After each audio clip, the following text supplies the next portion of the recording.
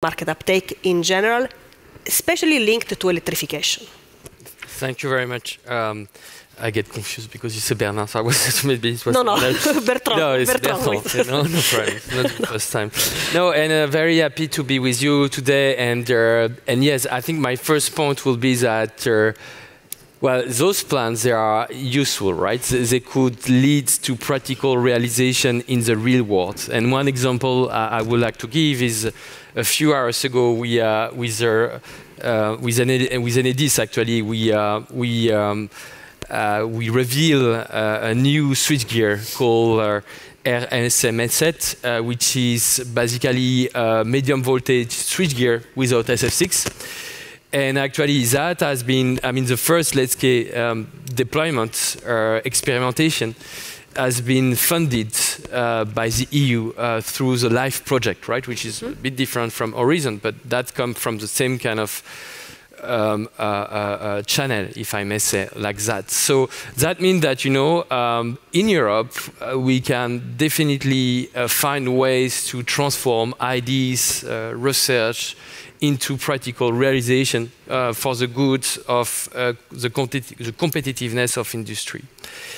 That's my first statement. Second statement is, I think what we are talking about today is super important because energy has never been so important for Europe. I mean, we have seen what has been the impact of the war in Ukraine on energy prices and the consequences on the competitiveness on the industry, which is really due to the lack of energy sources and inflation in Europe. And that's why we really need the competitiveness and to regain innovation on energy and especially from a sustainability side.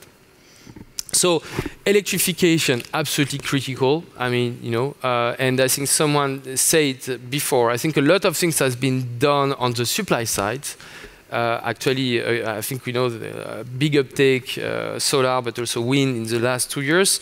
But I think indeed there is an issue about, first, are we going to be efficient enough when we are going to manage these new sources of supply? And second thing, which is even more obvious, do we have a demand for it, right? And this is the reason why it's super important indeed that we look at electrification at end-use size. And that means, you know, like flexibility, as it was mentioned, but also like what are the innovation needs that Europe has.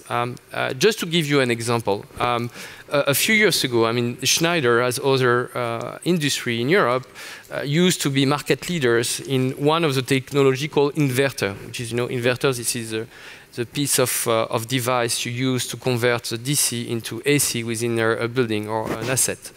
And that's particularly relevant for solar, obviously. But increasingly, you would have the EV charging station, you will have your heat pump that are going to first be sustained with DC. So therefore, you need really to think about how you deploy those inverters and also you kind of diminish the number. So in the end of the day, we break the innovation in such a way that instead of having many inverters, you have only one for the different DC usage.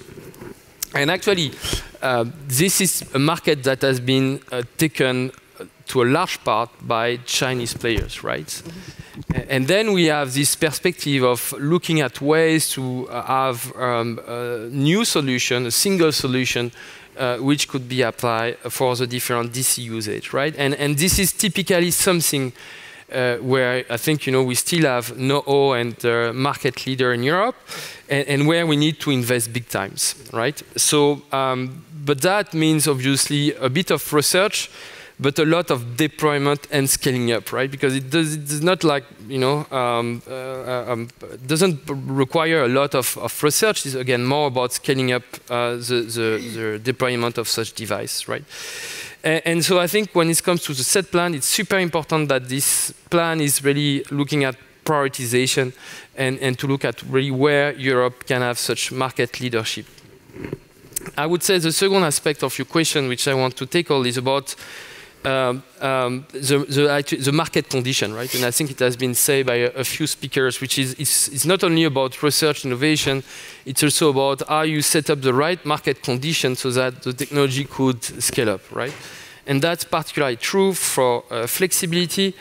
I want to give one example, which is we actually have a partnership with an ESCO energy services company called Green Yellow in France, which basically we as Schneider, we provide the technology, the microgrid technology, which are made of EV charging station, heat pump, building management system. We don't necessarily manufacture all of them, but we provide a turnkey solution to the customers.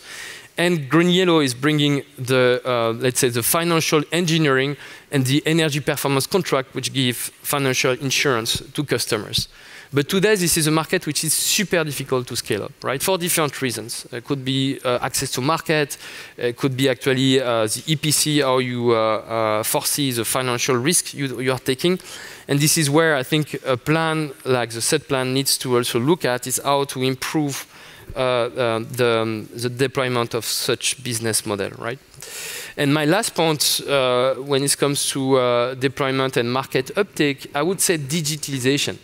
I think it's part of one of the priorities that has been presented by Mark, but it's so important, right? Because it's about innovation, it's about user friendliness, and I think my company has really invested big time on digital twin, on BIM, on a lot of those devices. But in a way, digitization should not be one of the priorities. It should be everywhere, right? Because I think this is what also the end user need, and this is barely needed for making the grids much more flexible and much more innovative, right?